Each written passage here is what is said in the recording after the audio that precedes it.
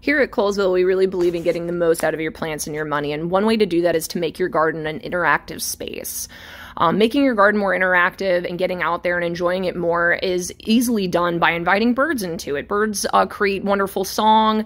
They're ornamental throughout the year, especially in the winter when there's not much to look at. So how do you find the right plants to invite them into your yard? Just go to audubon.org/plants for birds, like I showed you there. Type in your email address and your zip code, and up will come a large list and database of information about native plants in your area that will feed, support, and invite these birds into your area.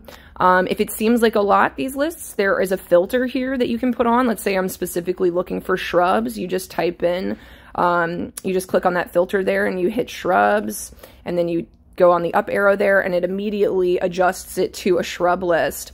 Now, if you're at all concerned about these lists, your list getting really long and you not remembering all of the plants on your list, you just click at the bottom of the plant, add to your plant list, and then you click here at the bottom, get your plant list.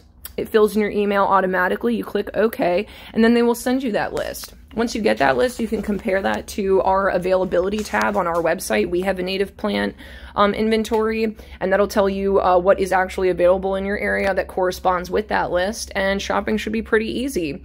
The link that Audubon even gives you will tell you how many of our plants you can get for each spot, along with more information. So visit both our website via the link in our bio there to find our availability for native plants, and visit audubon.org/native plants to find birds for ways to invite birds into your area.